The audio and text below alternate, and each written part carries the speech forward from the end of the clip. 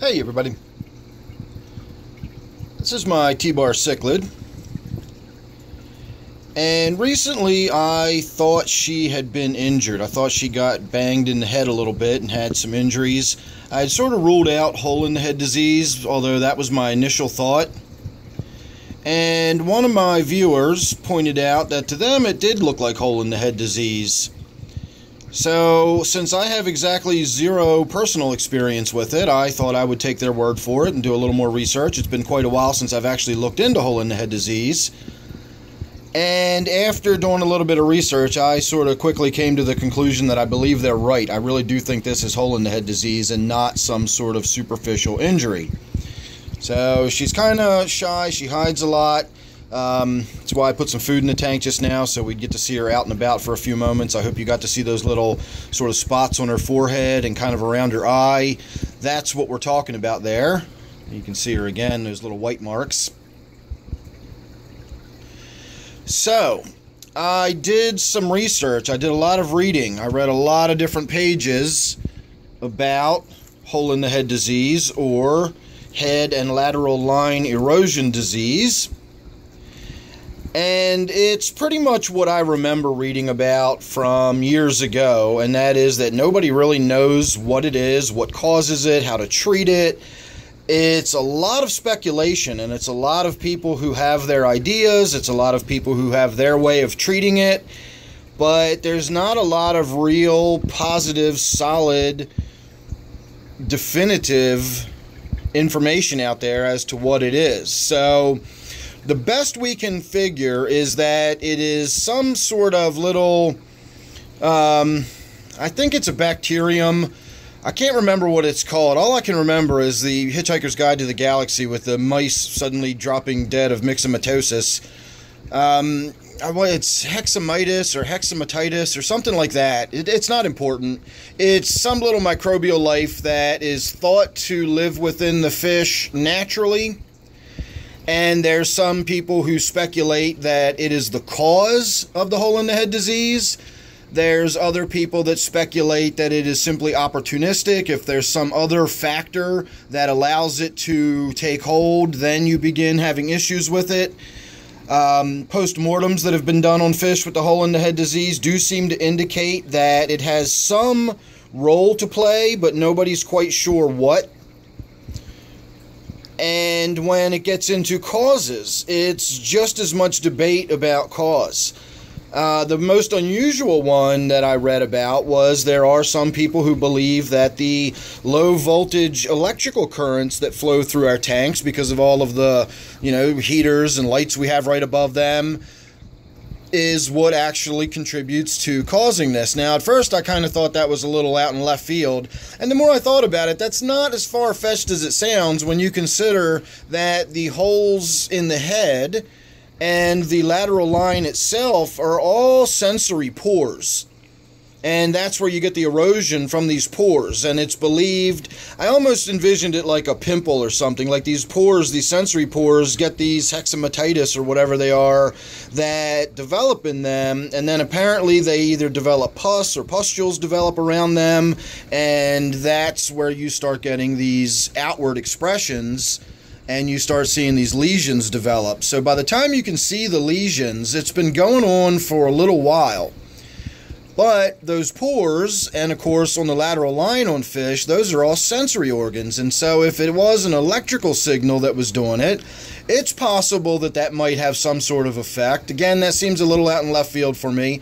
But the point is that there's a lot of speculation as to what can cause hole in the head disease. One of the very common causes that is speculated upon, and it's one of the reasons I don't use activated carbon in any of my tanks, is a lot of people think activated carbon is a contributing factor to giving fish hole in the head disease. And I decided a long time ago that if it might be a factor in causing an illness, and it's not something I actually need in my tank, which most people don't really need activated carbon in their tank, they just put it in there out of habit. But since I don't need it, and if it may cause problems, and it costs me money to put it in the tank, why put it in there? And so I've never used activated carbon. There are a lot of people that speculate vitamin deficiencies from improper diets or imbalanced diets. could possibly be it. And of course, the elephant in the room with my tanks is tank conditions, nitrates, water quality, etc.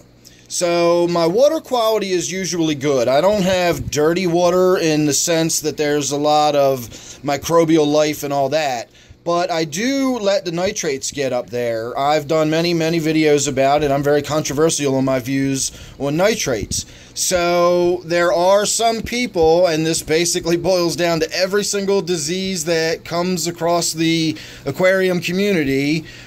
Nitrates, high nitrates are thought to be a contributing factor. Well, everybody says that about everything all the time. So, of course, we know high nitrates are thought to be a contributing factor, but apparently so is using activated carbon, so is not feeding them properly, so is having electrical equipment around your tank. Nobody knows what causes hole-in-the-head disease, apparently. So my tanks have actually been, this tank I've been staying on top of as far as keeping it clean. I don't know what the nitrates actually are, but I'm sure if we tested, they would be up in the red. They're nowhere near down like the 5 or 10 parts per million. They're probably closer to, 40 to 60 parts per million. Although I just did a pretty big water change and filter cleaning and everything tonight, but we'll get into that in a moment. The final main cause that seems to be one of the usual suspects is stress. None of this came as a surprise to me. All of it is the kind of stuff that will suppress an animal's immune system. Stress, poor diet, poor, physical conditions, being bullied around, physical injuries, anything that's going to suppress the animal's immune system. So, being in a stressful situation, I don't see this fish being really overly stressed out. The only thing I've been thinking today is that big pleco I have in here. It's a veritable poop machine.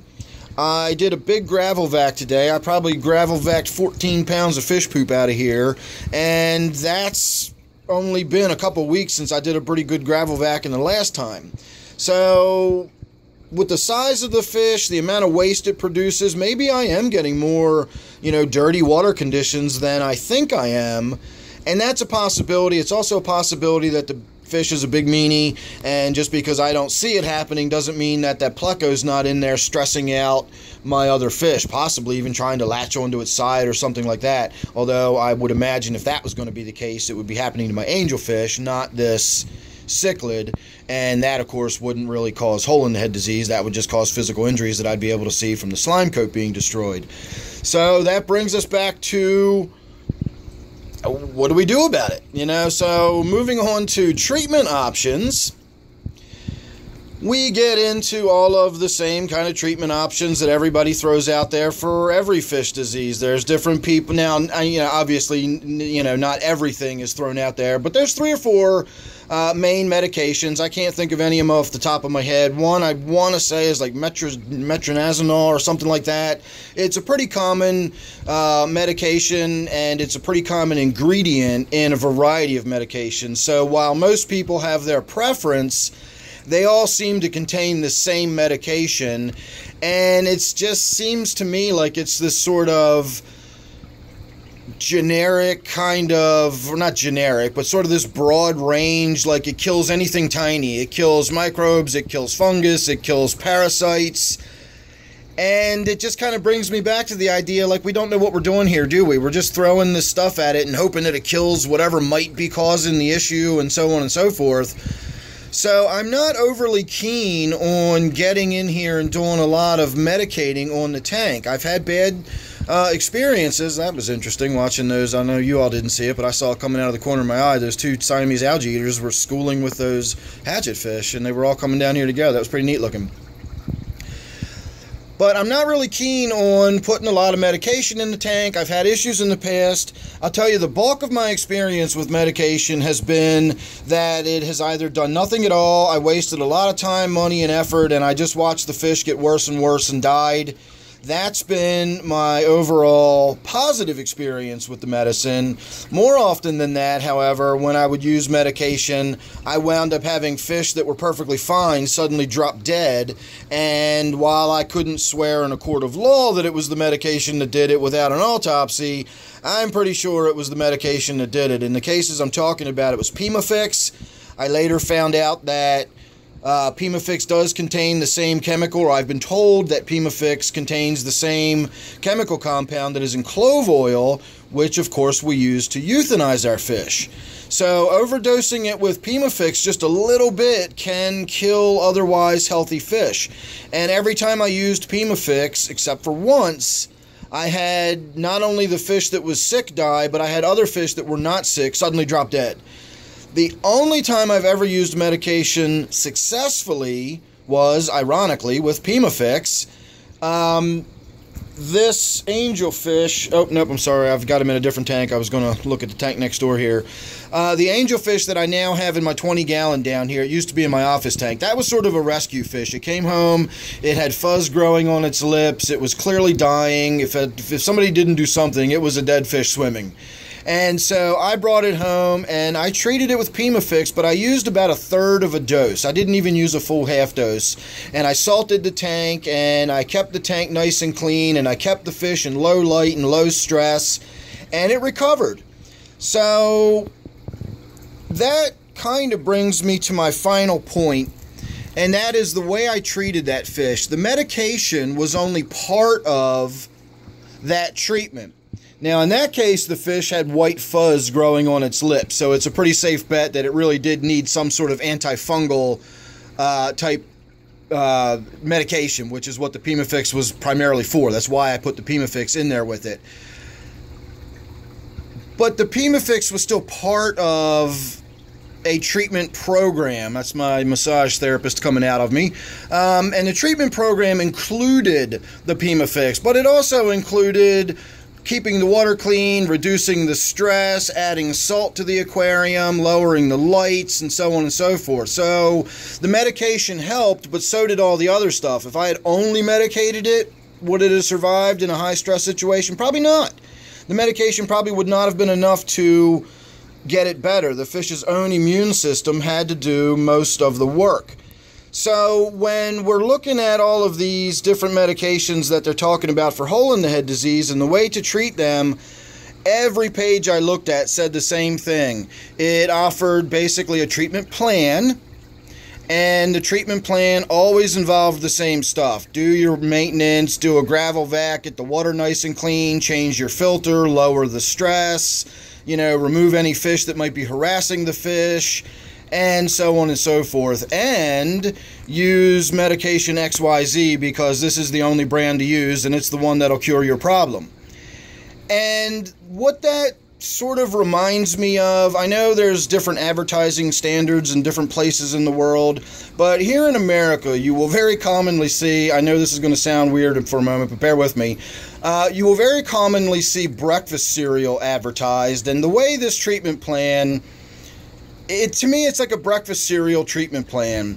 And what I mean by that is when you see an advertisement for breakfast cereal, you'll see a picture of a bowl of cereal that's basically sugar O's, and next to it will be a glass of milk, and you'll have a glass of juice, and you'll have half a grapefruit, and you might have a little bowl of nuts or something next to it, and you'll have this big statement saying that, sugar O's is part of this nutritious breakfast.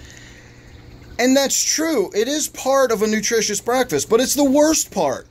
And if you actually took the sugar O's out of the equation, you would still have a very healthy breakfast. In fact, in that situation, you'd have a healthier breakfast without the cereal than you would with what's being advertised.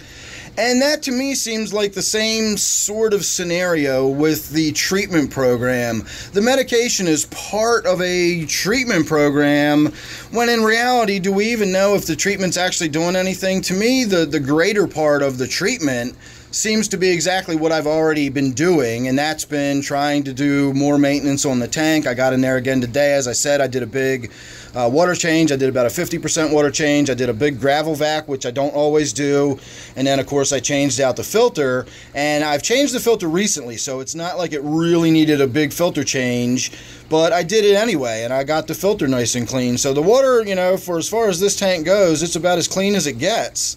And we're just going to wait and see what happens. Now, sadly, I will finish up with the Prognosis, and generally it's not good. Most of the time, even with treatment, the fish just generally get worse and worse and worse until eventually you either need to euthanize them or they die on their own. But sometimes they do clear up and get better, and we're going to wait and see. This isn't a really bad case. I've certainly seen fish a lot worse than that, and I've seen fish live for years with small lesions that never really grow or get worse or anything else. So we'll wait and see, and I'll reconsider my options with the pleco in here. It might be getting about time to get it out. I'm really surprised we haven't seen it during this whole video. It's a pretty big fish. It's hard to hide in this tank, but I do have a fair amount of Anubiates in this tank, so it's not that hard to hide, I suppose, if you just wanted to lay low on the backside of that. Anyway, that's all I can really think of to say about what's going on with my T-bar here, but alas, I do believe this is hole-in-the-head disease and not a simple bump on the forehead as I originally thought. So make sure you're subscribed, and I'll be doing updates, and we'll follow along and see how she does, and hopefully we'll get some more years out of her, or possibly she'll heal up and get better. I don't know, but if you're subscribed, you won't miss any of that or anything else. So don't forget, this one is my T-bar tank. Thanks for watching, and I'll see you real soon in the next one.